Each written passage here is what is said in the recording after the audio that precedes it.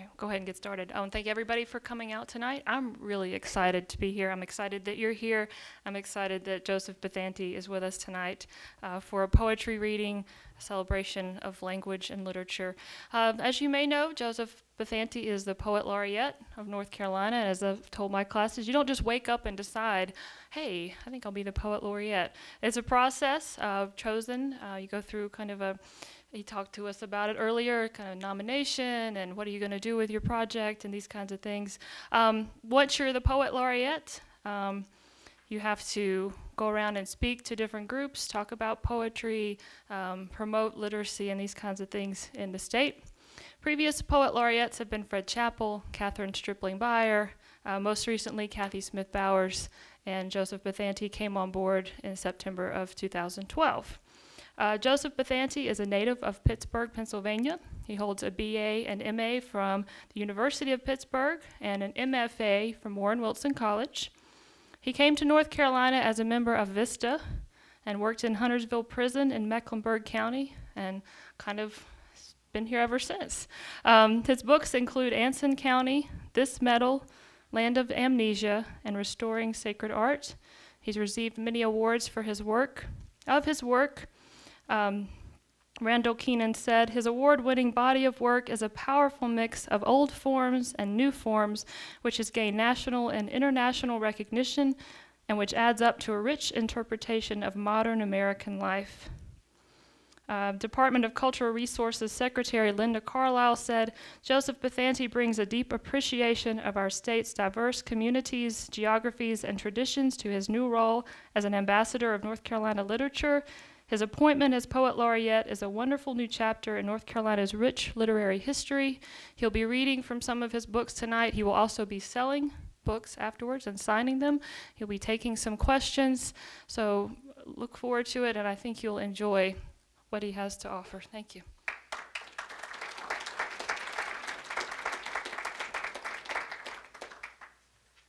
Thank you, Hannah, and all the members of the English department here at Rockingham that have been taking such good care of me. I was in a Ms. Sykes' creative writing class this afternoon, and how fabulous. So it's good to be here. I've been here twice before. I teach at Appalachian State in Boone, and I teach creative writing. So I'm going to read and just kind of ramble around and leave plenty of time for questions that I'm glad to answer. I'm going to start out by reading a poem called Wheeling for Wheeling, West Virginia. I grew up in Pittsburgh in western Pennsylvania. It's in the southwest corner of Pennsylvania. And not far from Pittsburgh is Wheeling.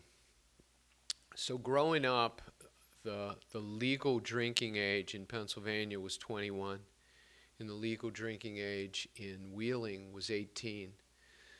So I think you know the rest of the story. So it was not unusual, and I'm sure it isn't unusual in those kinds of states who should be having dialogue about the disparity in drinking ages, for kids who can't drink legally in their home state to cross the line and go to the neighboring state where they can drink legally. But of course, the complicating factor is those kids have to get back home safely. I certainly don't want to give the idea that the person in this poem is me, lest you tell the governor. But those of you who study poetry know that the narrator in a poem is called a speaker. And I think the poem pretty much speaks for itself. But I will tell you this much. It's about a kid who borrows a car and takes a girl with him to West Virginia to kind of carry on. And this girl, her father, hates this kid. Wheeling. Driving a girl whose father loathed me, son of an Italian who labored on the open hearth. I crossed in a borrowed green Comet, the PA line into Wheeling. 18 was legal in West Virginia. Marlboros and 3-2 beer at the hilltop on a street with whorehouses and a Jesuit college. She was 16, a minor, the true minor secreted in black, sulphurous pockets, whispering beneath the tavern floor we sat upon, The jukebox was loud and country. It was easy to ignore the charge being laced under us. My girl was drunk and singing along. Loretta Lynn, Tammy Wynette, though she didn't know the words. The way folks mouth like speaking in tongues when the Spirit lays hold of them. A smudge on her cheek, secondhand coat, her blonde hair shone white, and in that light aged into a coal miner's wife or a steel worker's, like my mother. When the 4 to 12 shift from Wheeling, Pittsburgh dragged in, I smelled asbestos and baked ore, the vaporous green sizzle of my father's work fatigues. I wanted to tell her all about her father. I'd rip him to pieces, that bastard. My dad was a brave man. He climbed boom cranes with nothing but a span of leather fastening him above the smokestacks, streaming 12 stories of fire into the firmament. But I had no vocabulary to render his mythic toil. I knew more about her dad, his suits in office in downtown Pittsburgh, his perfect diction in college education. We hung around till last call, then kissed against the fender until the lot emptied and the hilltop's neon shingle sputtered out. The Comet wouldn't start. I turned it over and over until I killed the battery, till I couldn't get a peep out of the horn or the lights to flicker. The mighty Ohio beat by. Whelped in Pittsburgh, it loops north in defiance of gravity, abruptly slices west, southering into the fang of northern West Virginia that impales the border of Ohio and Pennsylvania like the long, jagged neck of a busted bottle. That's where we stood clinging to each other, stranded along the omniscient river, where I still like to think of us before those miners, like escaped purgatorians, burst black and smoldering through the bottom of our lives, and she started to cry, anticipating her father's patrician wrath. I thought of who I could call, knowing there was only one man on earth who would rise out of his exhausted sleep at the sound of my voice, like Lazarus, and come running.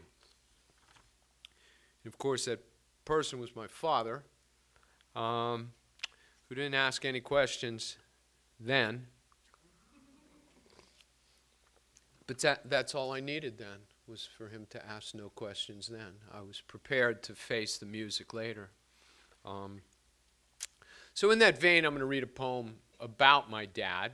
My father was a steel worker in Pittsburgh. He worked for 47 years at a mill called Edgar Thompson Works in Braddock, PA. It was the first mill that Andrew Carnegie opened in America. And the poem is called Knocked, okay? But it's not this kind of knocked. It's when there's a saying that he's got it knocked, and it's the same as he's got it made. And I would hear my dad say that sometimes, he's got it made. So I didn't know anything about really what my dad did for a living, except that he worked in a steel mill. I didn't know exactly what a steel mill was. I didn't know what he did. In other words, I took him for granted, just like we do with our parents. It's an age-old practice. And some of you who are probably in 113, literature-based research, I believe, might have read the poem by Robert Hayden called Those Winter Sundays that ends with, "What did I know? What did I know of love's austere and lonely offices?" And that's something we only find out once we're parents ourselves. So I only saw this mill of my dad's. I saw it for the first time when I was 17 because I needed to keep the car. We just had one car back then. I guess everybody just had one car back then, and a lot of people had no cars. It was a 63 Chevy Bel Air, a great car. It's what I learned to drive on. And so I took him to the mill and dropped him off early one morning because I wanted to keep the car for the rest of the day to go to my senior after prom picnic. Knocked. I was 17 before I saw Edgar Thompson, the steel mill where my father had worked since he was 17, and only then because I needed his car for the senior after prom picnic. The theme was Color My World. Sleepless having danced all night a furnace of cheap champagne and still in my tuxedo. I dropped him off at 7 a.m. in Braddock, named for a Revolutionary War general. 3 bars in every block, street lights turned on in the afternoon so the school kids could see their ways home through the ore dust. The mill was blue and corrugated, rising in shaft after shaft of smoke that saw-toothed into gray sky. I never saw its top. The men in the boom crane cabs wore hard hats and drank coffee. They had it knocked, my father said, but not him. He had to climb the backs of those monsters. When I was little and insisted I wanted to be like him and work in the mill, he'd snap, "No, you're not. You're going to college." In a few months, I really would be going to college. Working in a steel mill was the last thing I wanted to do. My father eased out of the car, handed me a 20, told me to be careful, pinned on his millwright's badge, and filed into the smoke with the others. I turned up the radio, dropped the engine into low for torque, and floored it, sure that in one night I'd had more fun, more love, more everything than he had had in his life, and I wanted to get back to it as fast as I could. It takes a long time to really realize, we hear a whole lot about what a real man is, and a real man is somebody who goes to work every day in a lot of ways, and supports his children in his family, that's real bravery, that's real integrity, that's real constance. So in that vein, let me change it up just a tiny bit. It is basketball season, They play basketball in North Carolina. So I thought I'd read a basketball poem. I'm going to read 2 basketball poems. And I hope some of you kick around the idea of writing. I write a whole lot about sports, a whole lot. So any subject fits the vessel of poetry. It's not just those big abstracts like love and hate and death and things. There's all sorts of narrative that fit into it. Your lives really fit into it. This poem's called JoJo. It's about a kid that I went to high school with. His name is Joe Costanzo. I still see him. A lot of my best friends are the kids I grew up with. A lot of them still back in Pittsburgh. So he was our great basketball player. How every 15 kids on a basketball team, usually, there's 1 or 2 who are the stars. So he was all everything, all Catholic League, all Western Pennsylvania. And I went to a school with 1,600 boys too, just boys. So it was very competitive. And in case I don't impress you as a poet, I played on the same high school football team as Dan Marino. And another teammate of mine is the current special teams coordinator for the Steelers, Danny Smith. And there's more. But I'll save it. I'll see how I'm doing with the poetry before I start bragging about that. All you need to know about this poem called JoJo is that in it, there's an instance where somebody gets up and imitates the coach's voice, which I think is another universal. We all learn to imitate our teachers' voices and our coaches' voices. But Mr. Killian was the coach, and he had one of those voices that just was tailor-made to be imitated. I could almost do it now, but I'll save impressions for later, too. JoJo. It's late in the game. We're playing Canavan in our gym, a bandbox so small the people sitting on the bottom bleachers squat to keep their feet off the inbounds. Less than 20 seconds and Central's down 1. Joe Costanzo's bringing the ball up. Coach Killian's on his feet. Every kid in the school can do an imitation of his voice. JoJo loves having the ball. Can't keep his hands off it really, and the outside shot is his trope. A kind of 2-hand knock-knee jumper, but he never actually gets off the floor. The ball with a lot of arc leaving his hands, which twist counterclockwise, giving it a reverse English as it snaps through the hoop, the net cracking like a stick, then turns itself inside out, and the ref has to get it back down by throwing the ball up through the underside of the rim. Joe shoots a lot. More than he has to, but he can score. On a good night, he hardly misses. He'll throw in 40, 50. He's captain, all Catholic, all Western PA. Totally conscious of every move he makes. He's invented himself and pulled it off. You can see it when the team comes out to warm up, the way he swoops in for his layups as Sweet Georgia Brown blares over the PA and Central's tiny gym begins to rock. Joe's a sweet guy, no denying. Number 44 in your program, number 1 in your heart. He signs everyone's yearbook. The clock shows 15 seconds. There's time to work it into one of the big guys for something close. Draw the foul, 2 from the line, at least 1 and 1, tie it up, overtime, play the percentages. Canavan's working a half-court man press, so they pick up at center court. JoJo right in the middle of the jump circle, dribbling, the clock dwindling. When Russ Benko, one of Joe's boyhood friends from St. Rosalia's in Greenfield, everyone's standing now, banging the bleachers with their heels. The whole gym literally vibrating, the walls sweating. Russ yells in his best Mr. Killian imitation. There's nobody better at it. You'd think it was him. His wife would think it was him. Russ yells, "Shoot it, JoJo, shoot it!"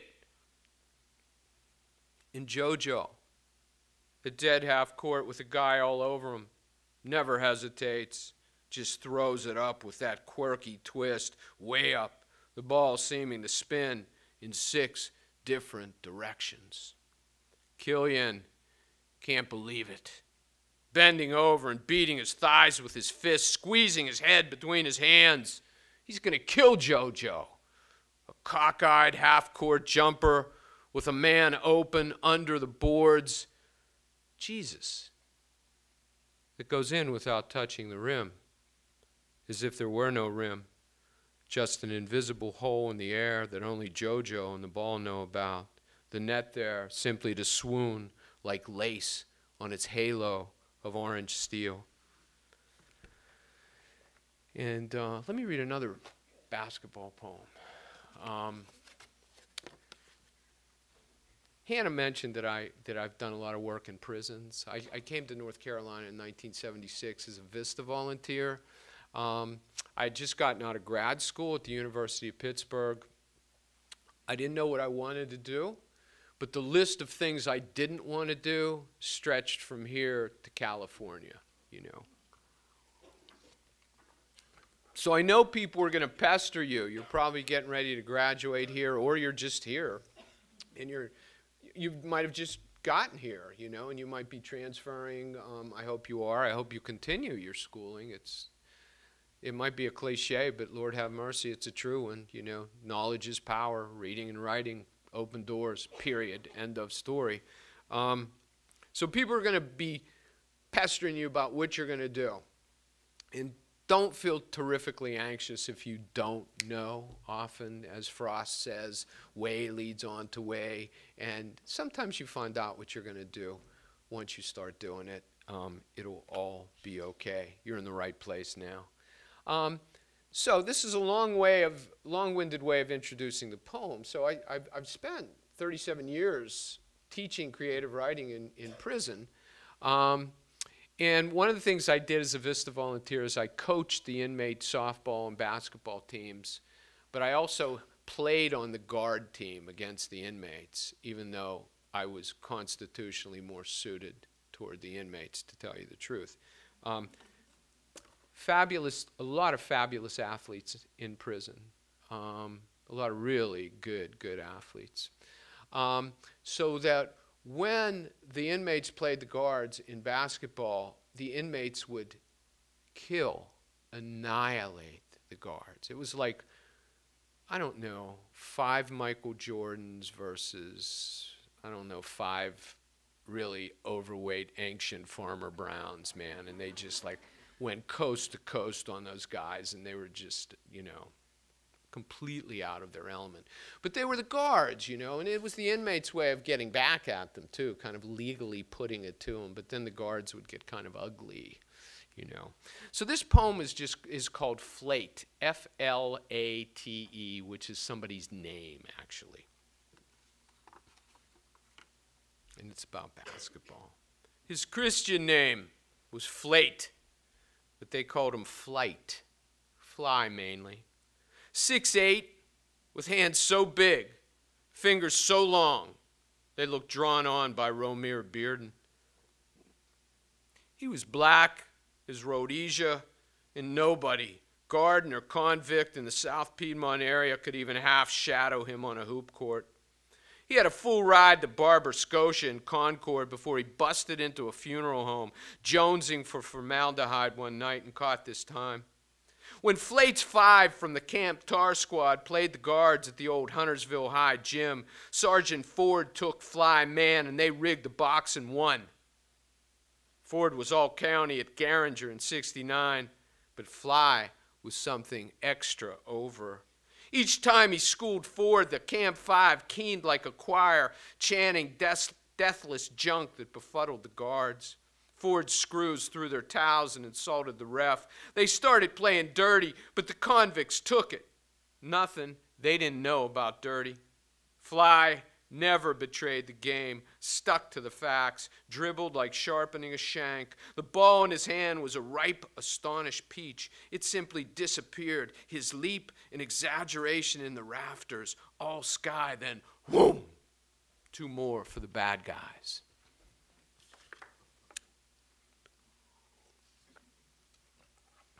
At least one baseball poem, and then, I'll kind of move on.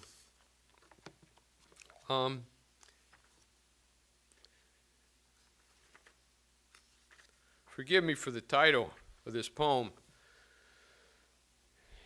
It's called Son of a Bitch. And I'm not trying to really be a smart aleck. And then I have to repeat it twice in the poem. And it's about playing Little League. My dad was my baseball coach. And my dad was just a lovely man. Just a really good man. Who never gave me a hard time about anything. Unless when he did, it was fine because I had it coming. Just a gentle man, a wonderful father, truly. So he was my coach, and then the other coach was a guy named Al Petro, who was not a very nice man, and he had a son my age that I went to school with named Johnny. And Johnny was no good. He was just not he wasn't an athlete. He wasn't a kid who was interested in sports. And those kids exist, and it's really okay. But often parents, more likely than not, fathers want to somehow vicariously live through the daring do of their child's athletics.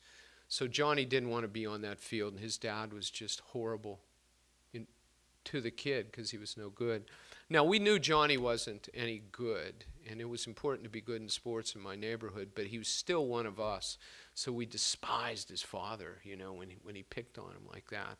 And I heard adults call Al what the title of this poem is. I don't want to have to say it too many times, especially since I'm being videotaped, But you know what it's called. Johnny Petro's dad, Al, was a son of a bitch. His fellow coaches, including my father, had no use for him. Excluded, red-faced, he looked like Lee Harvey Oswald. Get in front of it, Al commanded, forbidding Johnny to flinch as he clubbed him vicious grounders with his big Hillerick and Bradsby .35, a cigarette stealing out of his mouth like a bullet, the ball tearing rabid along the mined field. Take it in your chest. What are you afraid of? My father had known Al for years, but said little aside from the times often enough when Al crucified Johnny because of a boot or strikeout. My dad would tell him to let up, and Al would wheel menacingly, then smile when he saw who it was. I thought it took something secret to brand a man son of a bitch. Murder or sins of impurity, more than baseball, more than fathering a boy who couldn't catch, had no arm, no swing, a boy smart enough, too smart, Al would mutter, to realize there was no future in 1963 on that glassy, pocked field down on Larimer Avenue. Are you a statue? Al would bellow in the middle of an inning when a ball shot by Johnny, then mimic his son standing motionless, head hanging, arms drooped at his sides, the two of them identical, still as marble, except for the boy's squint, behind his glasses. And I'm going to read one more baseball poem. Sports Night. And then I'll stop. This is a poem that is in the voice of a woman. It's a woman speaker. The poem is called "Washing Her Ruined Boy," and it's a mom giving, let's say, her little leaguer, like a kid who's 7, a bath after he comes home from losing a ball game and is just terrifically inconsolable the way little kids can be when something bad happens to them. And I think, too, it's interesting because little boys will sometimes be vulnerable in front of their mothers in ways they won't be in front of their fathers. You know, the genders, we all have different relationships with our parents. It doesn't necessarily mean we love one better than the other, but maybe you can tell there were things. I had this very gentle dad, but there were things that I would go to my mother about because I didn't want to ever betray to my dad just because we were boys, if you will, that, I don't know, that I had any weaknesses at all. Although, of course, he knew all that without my telling him. Anyhow, this is called "Washing Her Ruined Boy."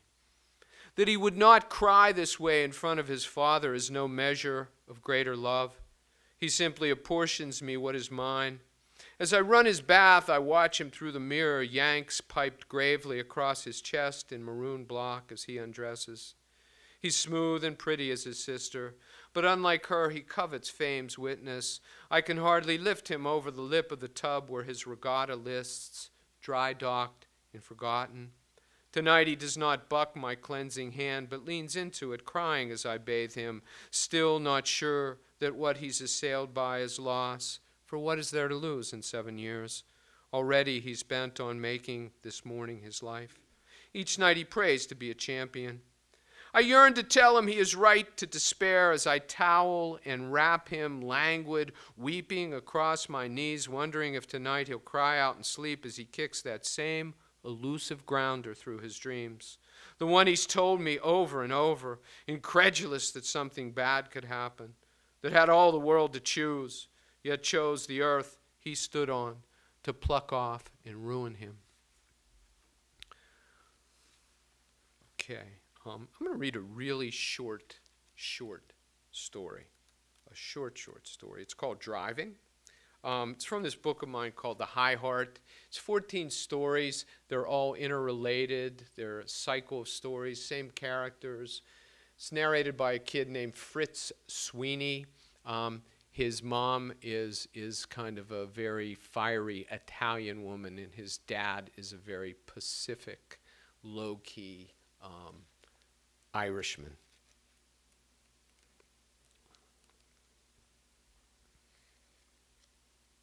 Again, it's called Driving. When I turned 16, my mother insisted I learn how to operate an automobile. My father didn't drive, something my mother held against him, just as she did the fact that he did all the cooking and was addicted to the newspaper and made predictions often dead center about which way the world in 1971 would lurch. A man had to drive a car. One morning, she woke me at 3 a.m. after she and my father blew in from their restaurant jobs. Illuminated by the pale light from the hall behind her, she hovered over my bed like a giant moth, arms spread cruciform in the mammoth sleeves of her short, furry leopard jacket, its spots invisible in the murk, her head voluminous, webbed in high-teased hair through which cracks of light leaked. I smelled liquor, lipstick, and hairspray, the latent rank and cloy of 8 hours on her feet, followed by a string of nightcaps with my dad and some friends after he clocked out from waiting tables just up the street. "Get dressed. You're learning how to drive," she commanded. My dad stood out in the hall under the light bulb. He had already had a say on this subject, and my mother had paid no attention. I could see this by the way he undid his bow tie, then his shirt, going down those buttons like he was playing the last sad notes on a sax. Last call. No one around to listen. "God, Rita, let the boy sleep," he said. "He's learning to drive," she pronounced. "He's not going to grow up to be helpless like you." She closed my door behind her, then badgered me into my clothes from the other side of it while she and my dad sniped at each other. He was a gutless wonder. She was a princess. He could kiss her ass. He admired her ass, especially the way she substituted it for brains.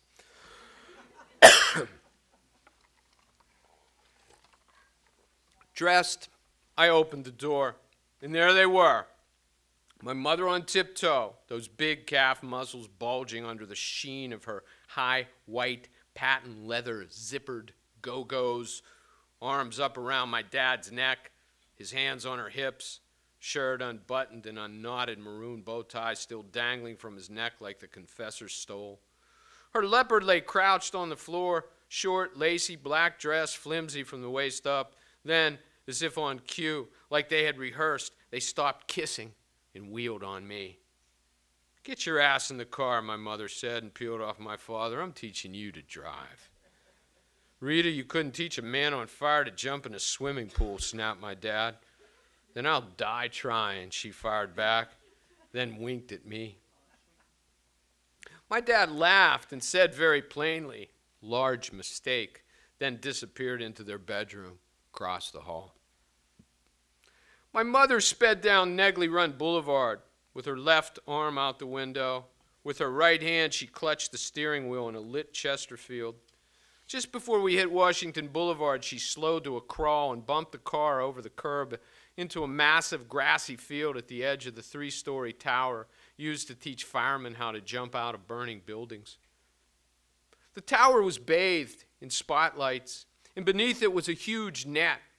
Firemen decked in full turnout plunged off the edge of the tower one after another, but we couldn't see them land because of the trees in the foreground. "Why are they doing that in the middle of the night?" I wondered out loud. "This is when most fires start," my mother answered, then doused the headlights and switched off the ignition. "Get behind the wheel." Our car was a used beige 61 Chevy Impala with a 3-speed on the column. I didn't know what an Impala was. I'm sure my mother didn't either. In the nearly full moon, the keys and the chrome and the car's interior pulsed smokily like extinguished neon.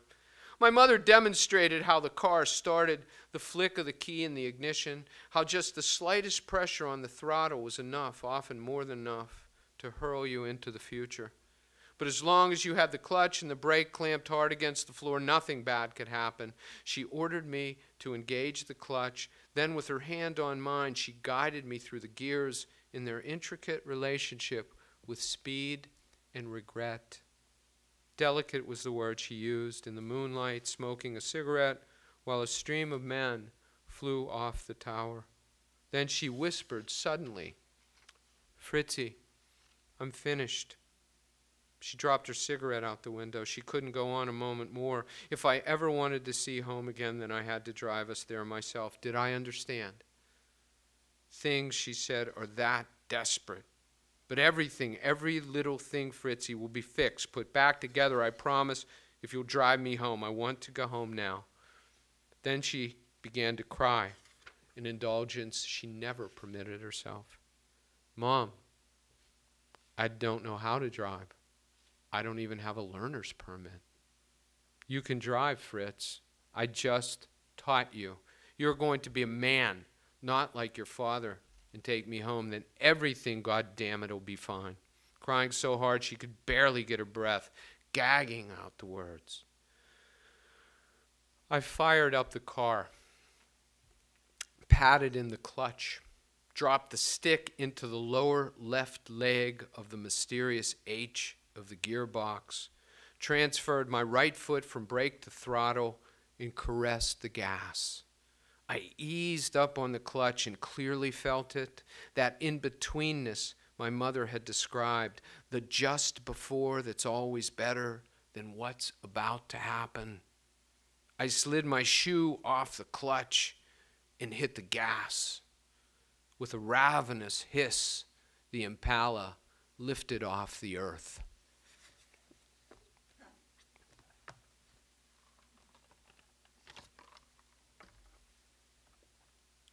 Okay.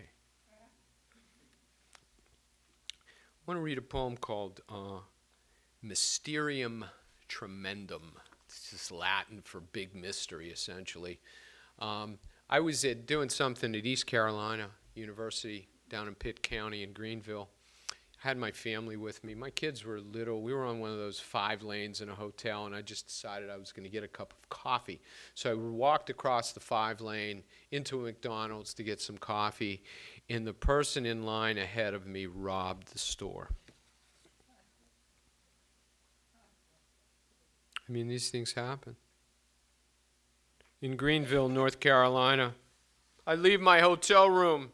It's witness of anonymity. Telephone, remote, microwave, pristine, glossy Gideon secreted in the nightstand like a straight razor. Except the evening's invitation, its cool, dark hand in mine, the lascivious flicker of its middle finger against my palm, and cross the neon boulevard for coffee. In line ahead of me, just one guy, tall, ascetic, cowed in red and black, Atlanta Falcons hoodie. The angry bird of prey just to his back like a hex sign. He orders 2 apple pies, hands the clerk in pinstripes and Wyatt Earp tie a 5. When she opens the drawer for change, he strikes across the counter, swoops up the green bills, those eluding him, fluttering in the updraft, rows of cups and cutlery behind the woozy clerk, toppling the slow, silent, filmic tumult of a miracle as the robber, a kid, beautiful as a Trappist acolyte, slices out the door, hops a rickety bicycle, pedals tiptoe, clawed up by that regal bird on his back into the forgetful mysterium of night, sirens already heralding his shrouded arrival, his glorious departure. This kid had some style. His getaway vehicle was a bicycle.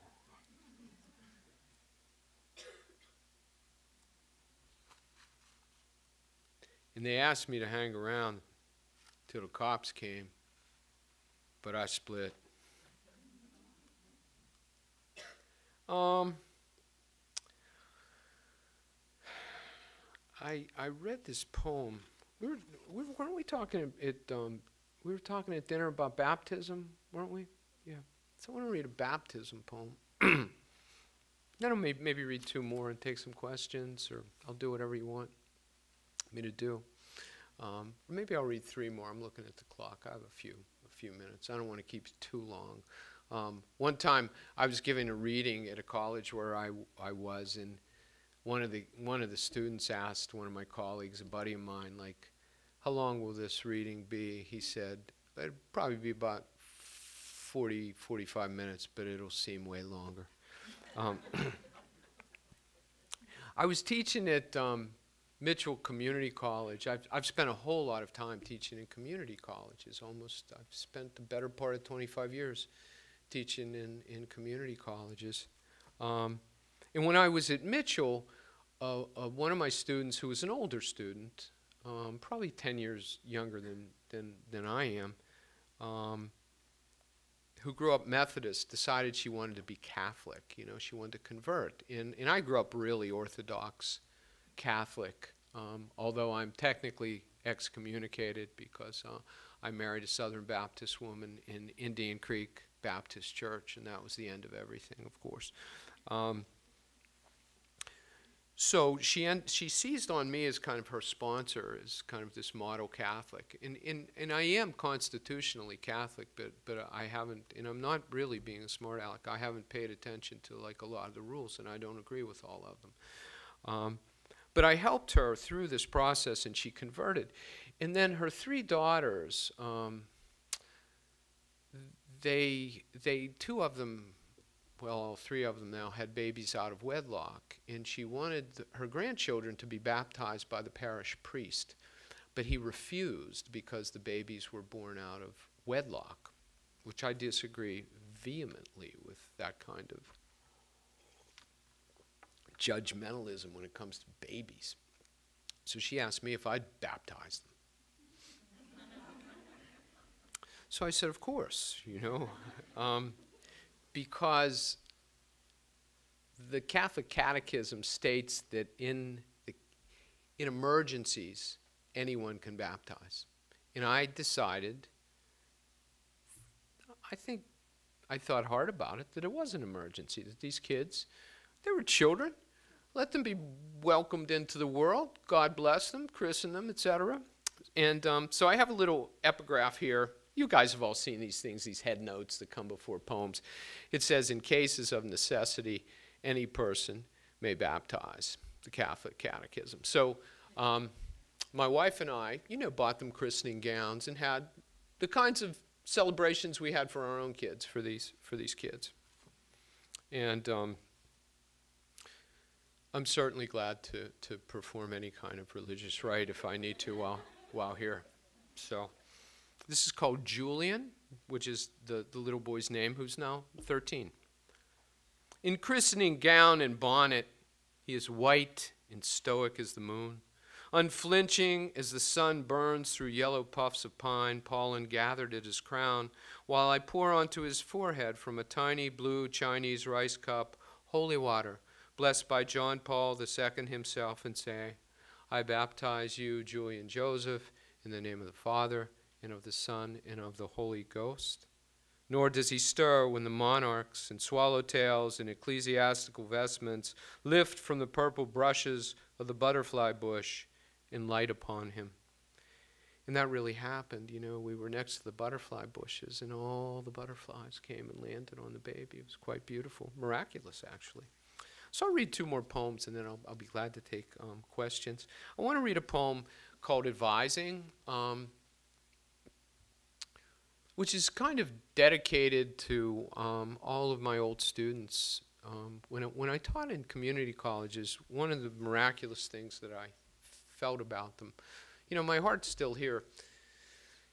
There's 58 of them in North Carolina, and they're all situated geographically, so every citizen in the state is within commuting distance of an open-door education that is affordable. What a beautiful kind of concept, In a lot of community colleges, one of the great things about community colleges is older people can come back and get educated, that's no big deal now, but it was years ago. Like, by the time you got to a certain age, people would say they were too old to get educated. Thank goodness we're over that.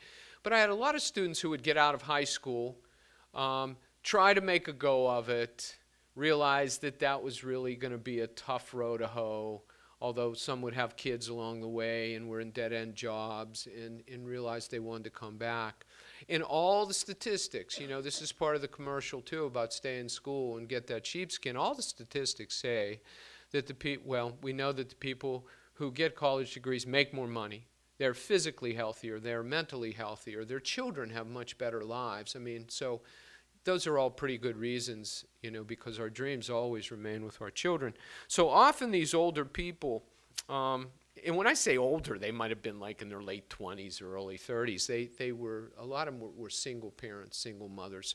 So this poem is simply about an instance where I was advising a woman who had come back and was just having a tough time doing it all together and getting it all together, and she had her little boy with him. And this is called Advising. And it mentions remedial. Developmental classes were called remedial, way back in, troglodyte times. Advising. The woman I advised tests into remedial. I explain the courses she must take before she actually accrues college credit. We both refer to them as brush up. She works a 10 to 6 a.m. shift at the Sara Lee factory 40 miles east in the next county. Her plan is to clock out, come to school for a couple hours each morning, then go home and sleep before it all starts up again. The boy with her is named Jason. He throws a yellow ball, then trips after it. Just turned 3 in October, she corrects me, when I guess too high at his age. Tall and handsome, orangish hair curling around his caramel face, pacifier, Dallas cowboy sweats. Swelling out of the little desk, the woman's distracted, big, blonde, her skin factory white, nothing to write with, so I give her my pen and guide her through the federal funding questionnaire, AFDC, JTPA, VA, VR, GED, various impairments. Jason chases the ball about the classroom. "Come here," she says repeatedly, though he pays no attention. Then he wheels and whips the ball at me. I try to catch it, but it hits me instead in the chest. "You're a bad boy, Jason," she barks. "That man is going to get you." The boy looks at me. His eyes are blue. "He's not a bad boy," I say. "You want him?" she shoots back. Jason stares at me, spit dribbling off the end of the pacifier. "Yes," I answer. "I'm going to go on and leave you here with this man," she scolds. Before I can say another word, the boy starts crying. His face fills with water, the nipple of the dripping pacifier visible as he opens his mouth to catch his breath. She hoists him onto her desktop, and he begins to hush, heaving every few seconds, holding onto her T-shirt. "Where's your ball?" she asks, then to me. "I'm crazy, ain't I?" I smile, but can't think of the thing to say. I tell her to sign above my signature, then direct her to the registrar's office, where she'll have to pay. She slides the baby to her. As she lifts him and rises, I see that his pants are sopping. He leaves a trail of wet along the formica. "Bye, Jason," I call, but he seems asleep, his ball still sitting in my lap, his urine on the desktop catching light from the window. And then one more, and then I'm glad, really glad to take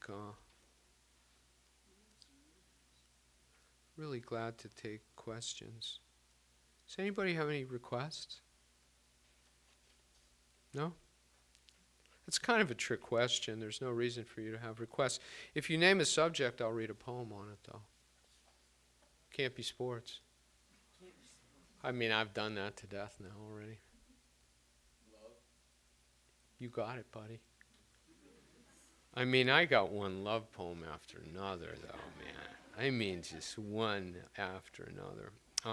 Okay, this is a poem. This is a poem for my wife. It's the title poem of this book, which is called Land of Amnesia. And that very beautiful woman on the cover is my wife. And please don't think I'm robbing the cradle either. She's a little older than that now, but she's 50 times more beautiful. And hang in there, because here goes. Love. And then I'll take questions. Land of Amnesia. I swear, given even this much of a fool's chance at the end, I'd beg to cross one last time the Rocky River into Anson County. I'd ask you to come, and if you'd so consent, I'd forswear tobacco and shun drink, but the bill of sale this time would be forever. No last-minute dickering over the route, no trips to the conjure woman like Lot's lying wife. I'll not have you looking back. We'll hold Jesus to his writ promise of forgiveness, not in such tongue as folks might reckon, but signs, bodement, 2 nights of bloody sun over All Souls Church, shades in the vesture of deer, your hand and mine atop Lord Anson's Bible. Over Cedar Hill and Pinkston, we'll shin the tar roads and foxtrots, critter quit but for snakes and oat grass. Even a mincing moon off cotton will yield light enough to walk by. In the morning, I'll be there with sweet milk. We'll watch the sun break out of the crop shroud like a born-in baby, lustering the break, wild banshee turkeys sailing out of it. If we make Brownie's trailer by lunch, he'll put us up something. Field peas and hoe cakes, blueberry honey. From his firmament the Lord will fix us in the crosshairs of his holy roads. 109 and 1634, Big Davis on the shoulder, black as old roadbed, hitching into Wadesboro for a jug of wine at the shot house. A game of 9-ball clacking out the open door of Deese's speakeasy, 2 mule carts and a pickup with a tethered blue tick chalked in the gravel. From here, it's not but a mile and a half to the infallen arsoned house where we first dwelt.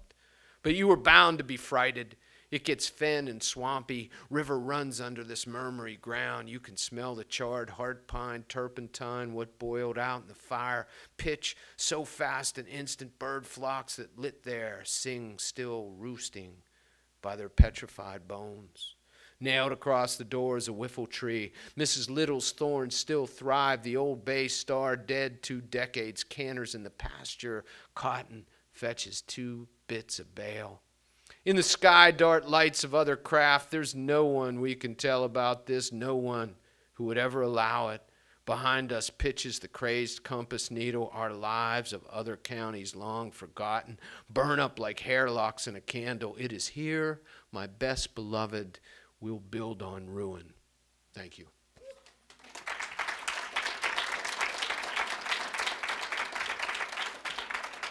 Thank you so much. You're fabulous. I'm glad to answer questions if you got them. Question. Yes, ma'am. Compare when you were introduced to poetry to how you deal with poetry now. Okay, okay. I talked a little bit about that in Ms. Sykes' class today. I guess when I was, you know, the earliest I was introduced to poetry, probably like you all, was Mother Goose in a lot of ways. Mary Had a Little Lamb, and its fleece was white as snow. And I could go on, and you could too. Probably the next time I encountered it in school somewhere, and it was kind of formal poems. Whose woods these are, I think I know. His house is in the village, though. My little horse must think it queer to stop without a harness. Farmhouse there. He gives his harness bells a shake to see if there's been some mistake. Your woods are lovely, dark and deep, but I have promises to keep and miles to go before I sleep, and miles to go before I sleep. So that's kind of formal poem, formal in that it has a decided rhythm and meter that's repeated in a rhyme scheme. So I kind of grew up with that kind of poetry just because of the time that I was born. Okay, so then I went to this really cool high school that I mentioned before, and I had these really far out teachers who began to put certain books in my hands and certain poems, and they were also bringing in music, and we were treating that like text. Simon and Garfunkel, Jefferson Airplane's Volunteers, Let It Be by the Rolling Stones, all sorts of far out stuff, you know, and they were saying, these are poems too. So I would say that to you. Your music are poems too. But a lot of those didn't rhyme, you know, and they had narrative, they took stories on. So for me, it was reading more and just having teachers who said, check this out, look at this, look at that. So I began to read more and more, and you know, it just took me a long time to figure that out and to begin to kind of tap my own life in a lot of ways. Flannery O'Connor, the great Georgia writer, says if you survive your childhood, you have enough to write about for the rest of your life. So you really, predicated on that, have enough to write about for the rest of your life. I think we're just encouraged by film and all these big things in the media to feel like our small day-to-day lives aren't important, but there's nothing more important. John Updike, the great American writer, says that the most important things happen in a kitchen, and I think that's true. So I hope that sort of gets around towards your question. Anybody else? Yes, ma'am. Is that Samantha? Yeah. Yeah. Your hair's down, I think. Yeah, I'm surprised. I don't even have my glasses on, you know. I was just hoping it was you.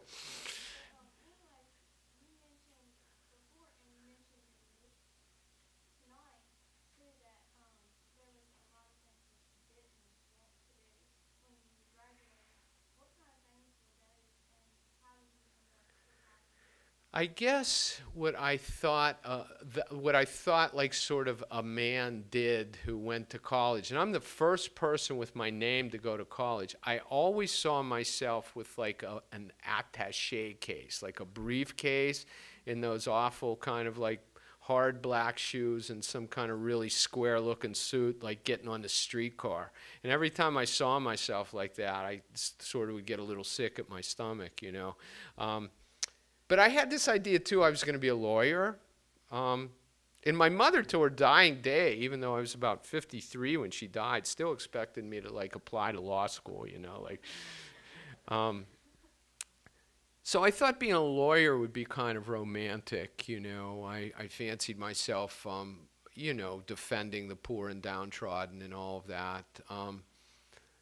So I didn't want to do anything that kept me at a desk or kept me tethered. I was extra unsuccessful with jobs before I started teaching, like extra, fired or quit. Often, I don't even want to talk about it. I mean, it was there were even raised voices a couple times, you know. I mean, so I thought, ooh, I have to choose wisely here, you know. I don't do really well, you know. So I didn't want to, you know, this feels to me like the only job I could have, you know, poet laureate. No, I mean, teaching. It's been a great life for me. It feels like the only job I could have had and I've been, not to put too fine a point on this, I've had success teaching. But I just didn't see myself being successful. My boredom quotient, I mean, my threshold for boredom has always been so low. So I'm lucky.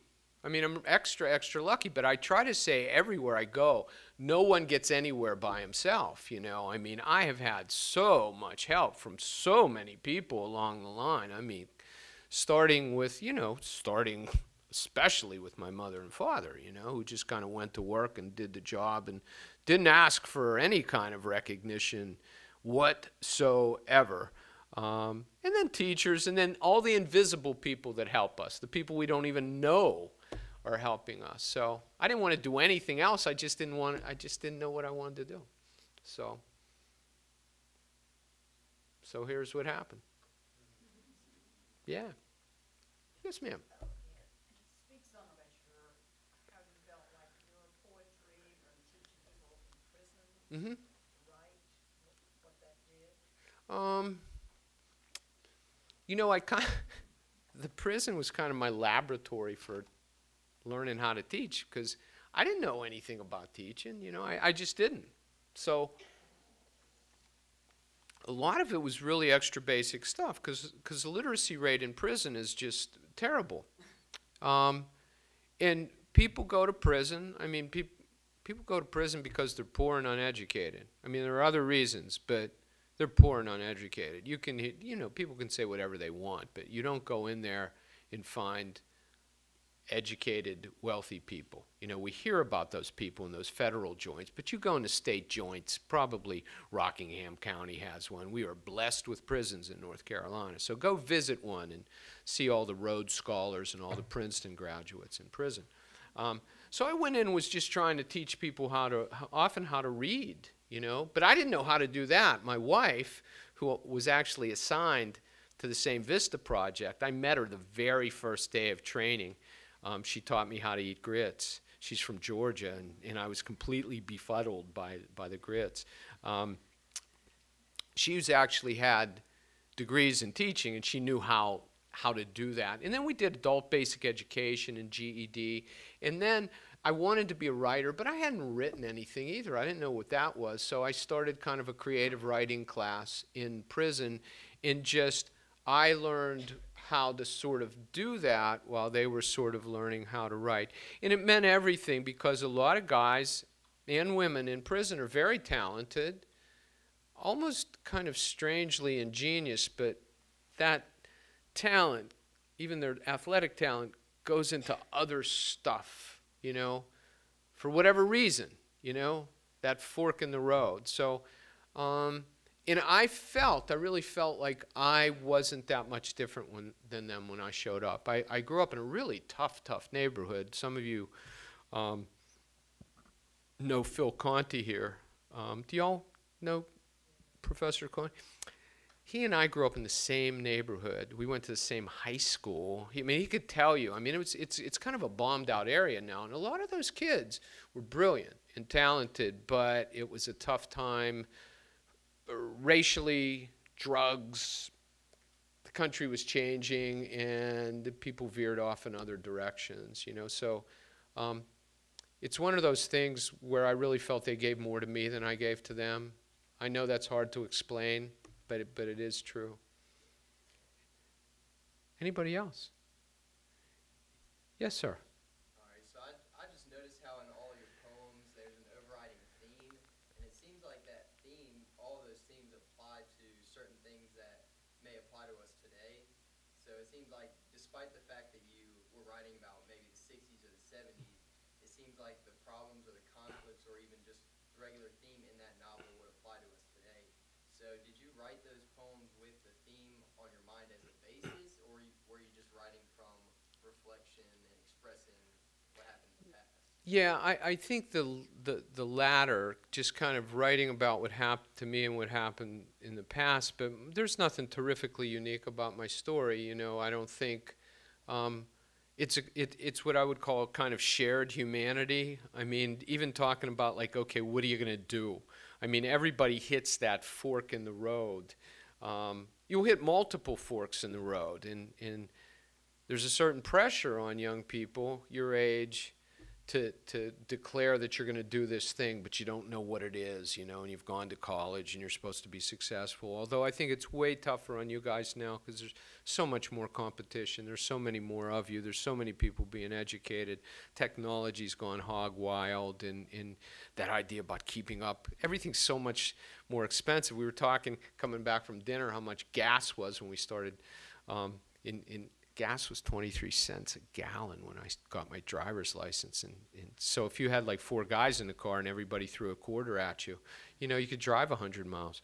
You know, try that now. So I think it is kind of universal, you know. People's hearts break, they fall in love, they love their parents, they hate their parents, they do the best they can. I think those things continue to go on and on. I mean, read Shakespeare, it's the same.